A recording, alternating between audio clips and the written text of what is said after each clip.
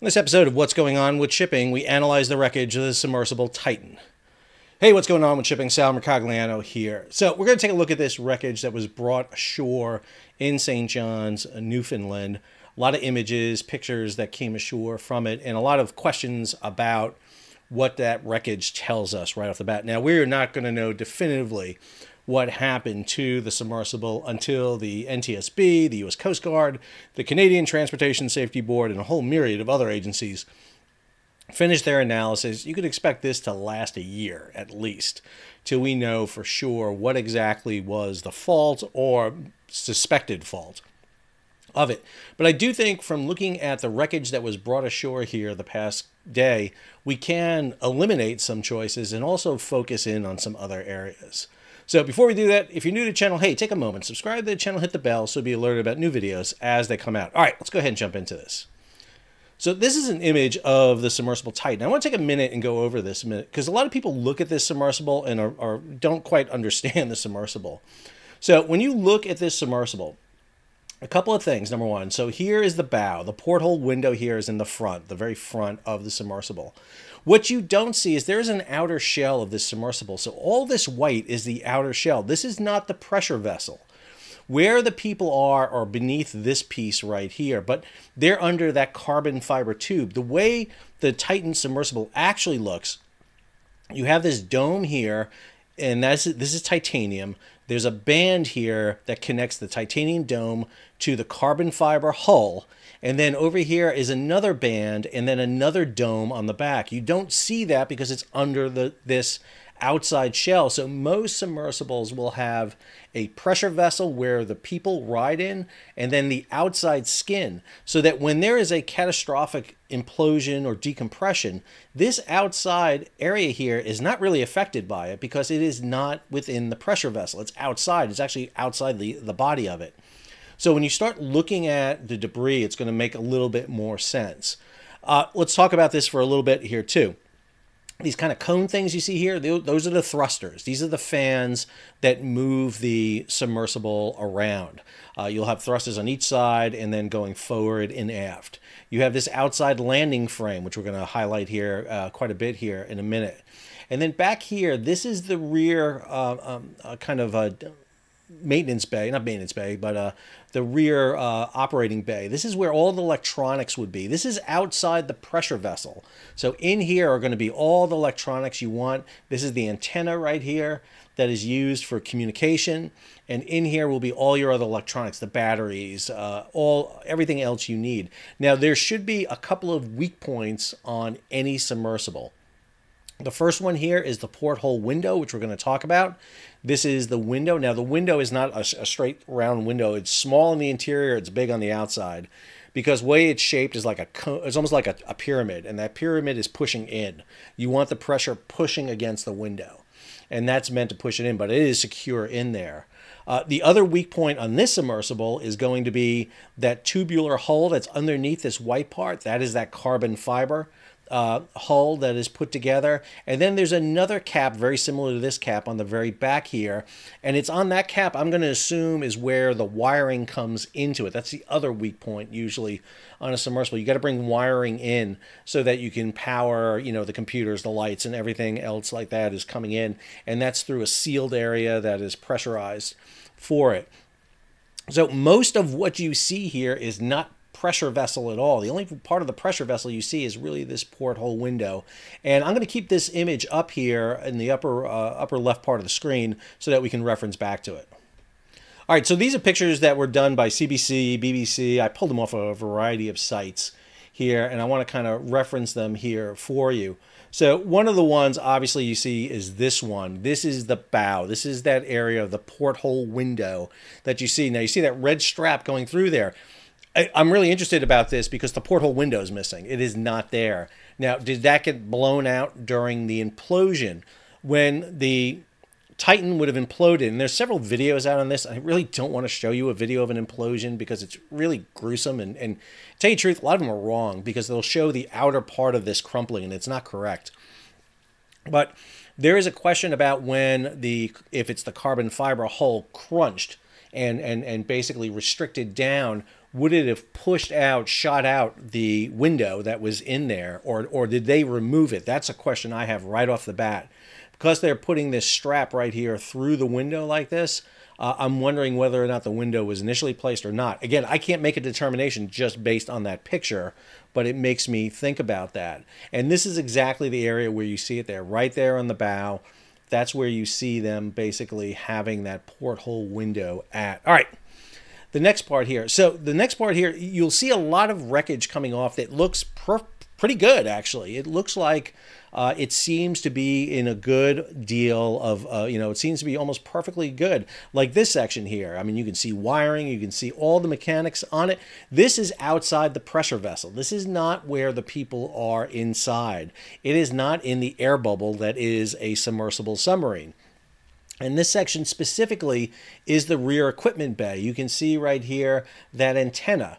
That antenna right there, that's the antenna that's sticking up here on the picture above me. Oh, on the picture above me, right about here, just to the left of rear cover, that is that antenna. And understand, this submersible was maintaining communication through a very low frequency radio that was going back. It was allowed them to communicate with each other through text, but it also sent a position to each other. And you'll hear a lot of people talking about it. James Cameron, probably the most famously, talking about that this submersible, when it lost communication and lost position, he knew all of a sudden that, well, this submersible had basically imploded. I would argue, yeah, that's definitely one of the things, and we know that's what happened. However, you can lose communication, and we know that this submersible had lost communication before. So again, I think there's a lot of issues here that people are jumping to the gun to, that it's very easy after the fact to sit there and say, well, this was going to be an implosion, which we do know now. Some more of this equipment coming off. Again, this is some of that outer shell we see coming off. So you see a lot of this plating coming off. And again, it's going to look in pretty good shape, because when the submersible imploded, it doesn't push against the outer hull there. It's going to go in. And so what happens is these pieces are basically going to fall off. And this is what you see with this equipment coming on board. And you can see the remnants of that. One of the things that I didn't see, and you wouldn't see it, is obviously the tubular inner hull, that carbon fiber tubular inner hull. In an earlier video, I talked about the idea that it could be crunched together and kind of like metal, like a metal pipe would be crunched together. Well, talked to a lot of people and talked to a lot of scientists and a lot of different people, and that's not the way carbon fiber is going to react. It's going to shatter. It's going to come in and just dissolve into pieces. And so one of the things I'll be really interested, because you would not see this coming off the vessel, is those shards, those pieces coming off. So I'm wondering if they gathered some of those pieces together. So this piece coming off is another interesting one. This is the ring that joins together the two titanium caps at the end to the carbon fiber mid-body. You can see right here the titanium end rings. So you see each of them at each side. This is what joins together the caps, and then you have to glue this end ring onto the carbon fiber mid-body, and hopefully they obtain both end rings. There's two of them. And not exactly sure, because there's a lot of pictures here, and I didn't catch whether or not they lifted one or two of these. I think they got both of them off, because I know they got the other cap off. So they should have both of these off. These are going to be really, really important, because this is the end ring that connects to the carbon fiber hull. So really looking at that to see what's left on there. You know, is the entire carbon fiber hull still glued there, or did it separate and come apart, and was it a failure of the glue, or did the implosion happen at another point? So this is going to be really important to take a look at. And then this is the one that caught me the most. I'm not going to lie. This is the one that jumped out at me. These are the landing frames coming in. And if you look at some of those video implosion videos, one of the things that I would think would happen in an implosion is that the center section would give way, and the two titanium cap ends, along with the rings, would fold into each other. They would kind of crash into each other.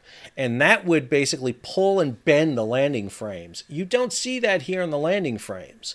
Those landing frames look pretty straight to me, which kind of tells me that, okay, either there was an internal implosion that didn't grab those outer elements and pull them in, or they shed it. One of the things they could have done in an effort to surface is drop this landing frame. So I'm really wondering if this landing frame was dropped, because they look pretty good condition to be in. I don't see too much damage to them.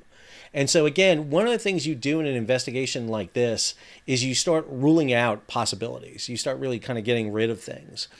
And so one of the things we don't have here is, where was this material found on the ocean floor? Was it found close together? If it was found close together, that'd be an indication that the implosion happened at or near bottom. If they were found over a large distance, then we know it happened at a higher altitude than the bottom. We know they lost communication about an hour and a half, hour 45 minutes into the dive. It takes about 2 to 2.5 hours to get to the surface. And, you know, things like, okay, where was the landing frame? Was the landing frame somewhere else than where the debris was? Did they drop it? Because as they're descending, if they drop that, they would still keep drifting with the Gulf Stream. The Gulf Stream would still be moving them as they're dropping, and these different hull forms move differently in the water. So having a good map that shows you where they found all this debris, the caps, the rings, the rear equipment bay, the landing gear, any of the shards from the inner pressure hull, are going to be really important to have, because that's going to allow you to forensically reconstruct what happened here. Again, we just don't know. Obviously, the main culprit here is the carbon fiber mid-body. That's what everybody is focusing in on. But you have to conclusively prove that. We have to know that is what the cause was. Again, you're missing the front porthole window. Was that taken out to help lift that ring? Conceivably, yeah. I mean, that's easily could have been done. Was there a leakage from where the power and cables came into the submersible? Was there some other thing that caused it to happen? Did they lose power, unable to control their descent, and crash into something, thereby causing the implosion? I mean, again, there are multiple issues here that we just don't know yet. But I think the evidence coming up is really conclusive. I want to talk about one last thing, because it's a very dicey thing, and I want to be very careful about talking about it. You're hearing this comment about human remains being in the wreckage. That's not entirely surprising, but let's be clear about something. When you suffer a catastrophic implosion like this submersible did, you're talking about milliseconds from the period when it started to when it's over. And the air would have collapsed so rapidly inside that it actually would have superheated to almost the temperature of the sun.